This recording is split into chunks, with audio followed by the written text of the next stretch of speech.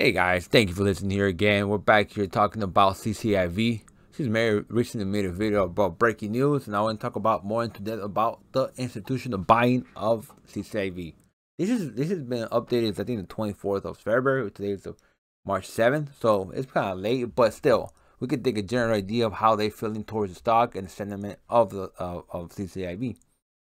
At the end of the day, we can see here that the inflows have been going out 29.47 mil. It's probably like a 22 mil. Yeah, 22. Yeah, 22 mil. If I could do my numbers right, 47 minus 29, 18. Damn, I can't do the numbers. Oh, wrong, right? But still, $18 million, probably more than Q4 to Q1 to 2021. So we can see that Iinstitutional investment is 800,000 shares in it. That's the most recent on the 24th of February. So that's in the probably like 2 weeks ago. That was on like on Wednesday. That's when they reported. So meaning it was probably during the early February investments. But that's in their portfolio. 1 million shares in RP investments, and then another one for 1.1 million shares at 500,000. Meaning that they bought more shares. And also High Tower advisors, they bought more shares. They only have 100,000, but still they have $1 million in it, right? And they have Toronto Dome on the back, $5 million, and they have all these 200,000 shares, and they're still holding them since February, since January last year. So meaning that there's big people coming in here. They reduced it, right? But they incremented it, their position. This is big right here. Basil, they have 11 mil, and then Alaska is 8 mil. So we can see that it's going towards what a positive sentiment. And probably there's more. If there's information more out there up to date, go for it and let me know. But we can see that there's very uptrend with CCIV. They see a positive here in CCIV, and they're putting big money behind. And this means that they see that this stock could have a good return on value. I think so.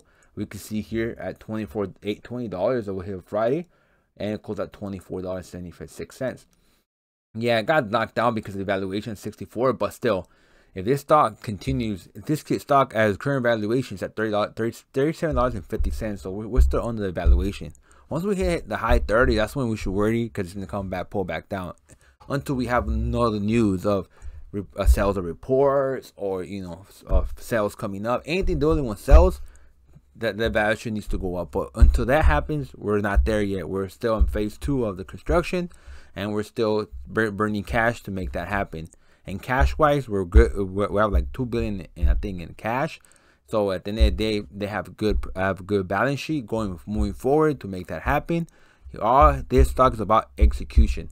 For me, I like this stock long term, but still, it's gonna be a roller coaster ride, like those in Disneyland and Six Flags. But it's gonna be a very fun ride.